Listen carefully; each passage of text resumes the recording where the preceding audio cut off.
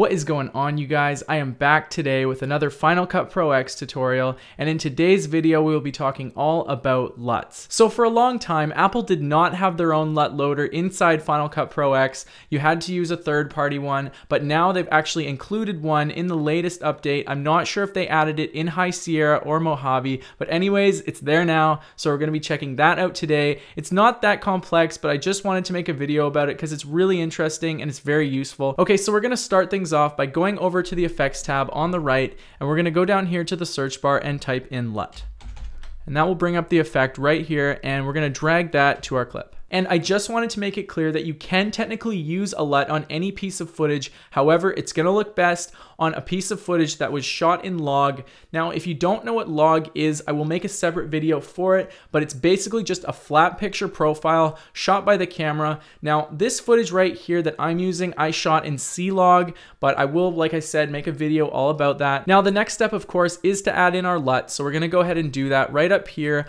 on the effects tab. We're going to see this right here, custom LUT. And you're going to go down here to none, and you're going to click choose custom preset, and it's going to bring up a finder window right here. Now, if you're on a budget and you don't have extra to spend on LUTs, I will leave a link in the description to a website I really like. They have an awesome free LUT pack on there, and they also have a description on each LUT to show what it does. I really like them, so we're going to go ahead and use those. I also wanted to point out that the extension for LUT files is .cube. So once we've navigated to the LUT we want to use, we're going to click it, and we're going to go to open, and it's going to pop up right here. If you have a few favorite LUTs that you use quite often and you don't want to have to go open this up every single time, you can actually just go down here to reveal in Finder, and you can drag and drop all the LUTs into this folder and they will show up right here under the tab. And another quick thing you can do in the effects tab is to head down to the mix option and lower that depending if you want your LUT to be less intense, but honestly I usually just leave it at the full setting. So one other thing I wanted to point out is that you can still use the color control panel even if you have a LUT applied, which is really useful if you want to change a few things. Like with this LUT right here,